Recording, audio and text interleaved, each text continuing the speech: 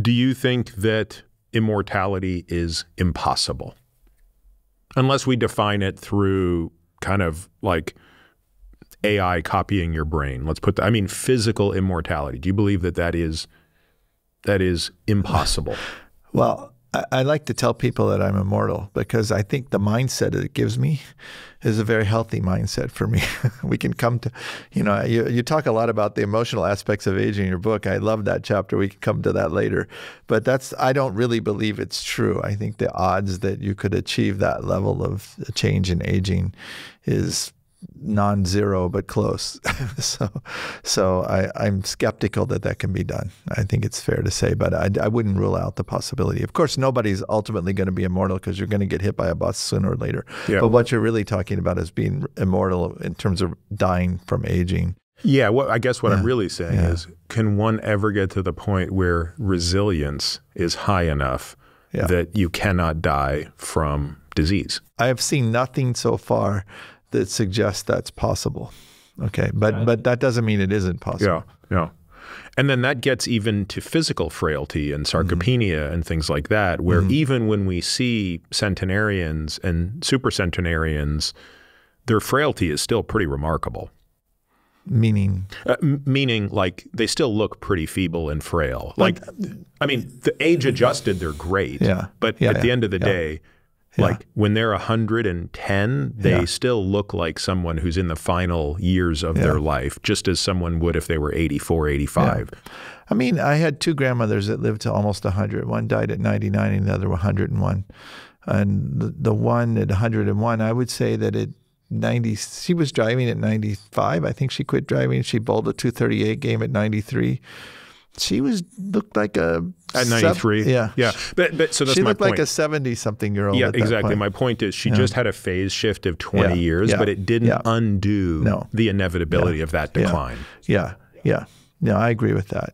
I think that, you know, but getting us to 100 is a good goal, I think. I agree completely. Do you think that, again, we're spending too much time worrying about finding immortality, escape velocity, understanding the core of aging, when maybe we should be spending more time on how do we preserve health span in the last decade of life?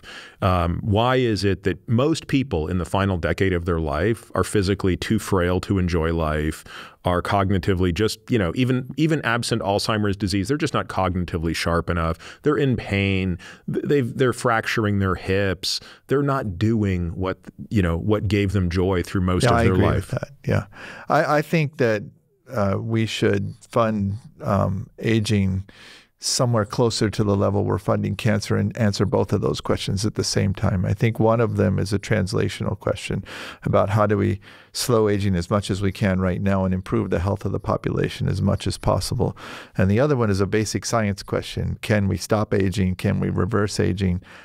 No one can. If anybody tells you they have the answers to that, they're lying to you or they're lying to themselves. Okay, we don't know, and I think that, but it's maybe the most important question in biology, and we should be throwing money at it. So we've seen all this money go into like the private sector side, biotech companies, supplement companies, longevity clinics, and on and on. And I think that's great, by the way. And I've spent a lot of my time working with those groups because I think it's important.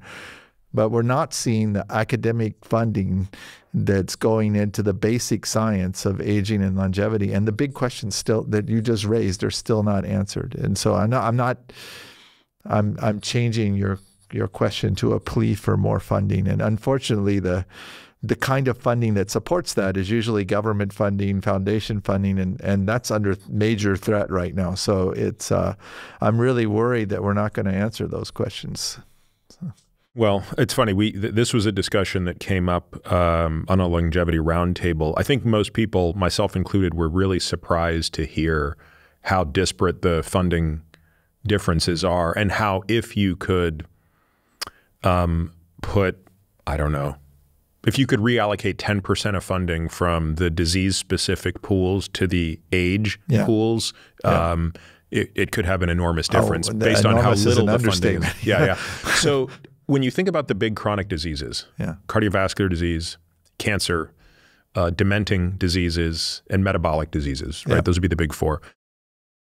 I've often maintained that the least inevitable of them is ironically the one that is the most deadly today, which is cardiovascular disease. Yeah, I agree. The atherosclerotic diseases, so cerebro and cardiovascular, ironically, the most preventable. Yeah, I think Both so too. because we have the best understanding of what causes them, and we couple that with the most tools to prevent them, whether it be tools to combat hypertension, dyslipidemia, et cetera. And they're responsive to lifestyle modification. Yeah. I mean, Which of those major diseases, of the other three, dementing, cancer, metabolic, do you believe is the most inevitable to our species?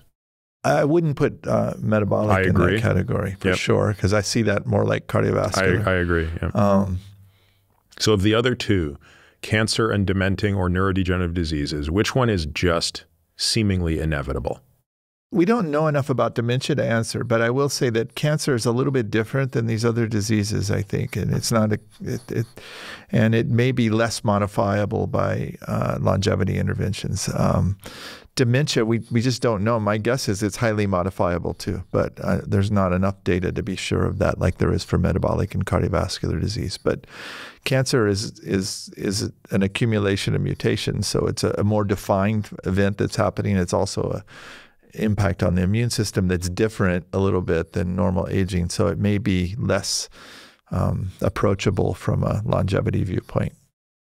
Yeah, it's funny. That's exactly my view, that cancer is the most inevitable of these diseases. Yeah.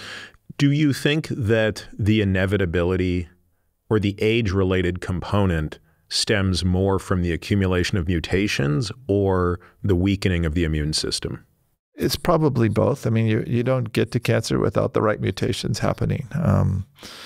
But I think we're learning more and more that the immune system is playing a major role in it, and that we can see that very clearly from the interventions that improve immune function, and they're having a big role in certain types of tumors. But I think that's going to be true for Alzheimer's and dementia as well. We've completely underestimated the role of inflammation in the immune system and those diseases as well. And they may be the primary drivers. You know, I kind of I'm very frustrated by some of these fields. One of them is Alzheimer's. You know, I kind of feel like, you know, one of these Alzheimer's researchers, they're going to die at some point of 90, and on their tombstone, it's going to be like, you know, major accomplishment was to completely remove plaques from the brain. Died of Alzheimer's at 94. You know, there's been so much focus on one or two mechanisms of disease that we spent 30 years not studying the others, which may be more important. Why do you think that? I mean, I write about it in the book, but I'm really curious as to why you think that's happened, and because unfortunately, that's not an isolated incident in science. So why do you think it's happening in a field where the results are otherwise so dismal? What's the saying? That scientific progress happens one funeral at a time. Yeah, I think that's part of it. You know, you get people that have successful research programs, and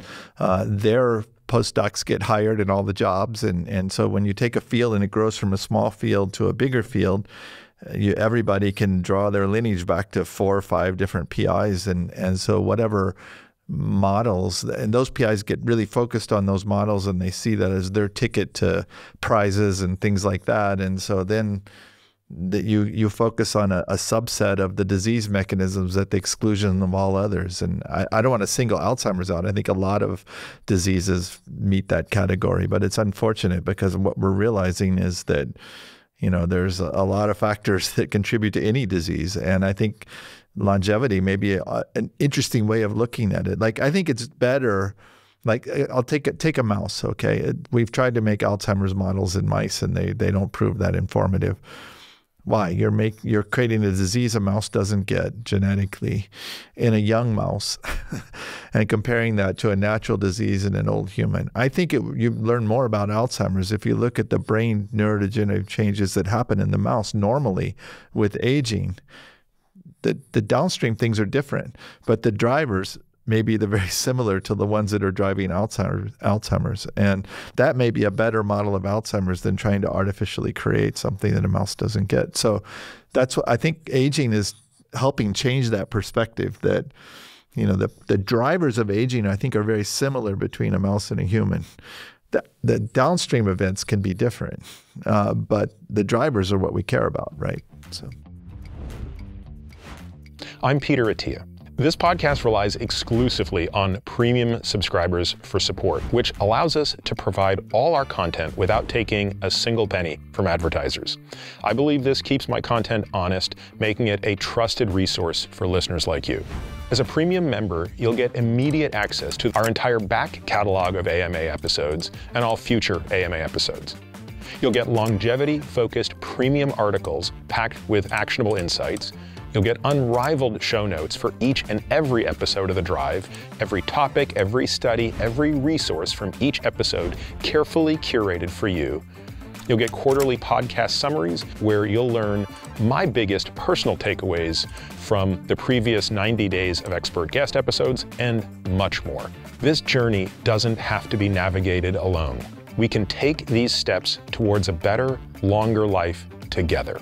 Become a premium member today at peterattiamd.com/subscribe to join me in a shared commitment to a healthier future.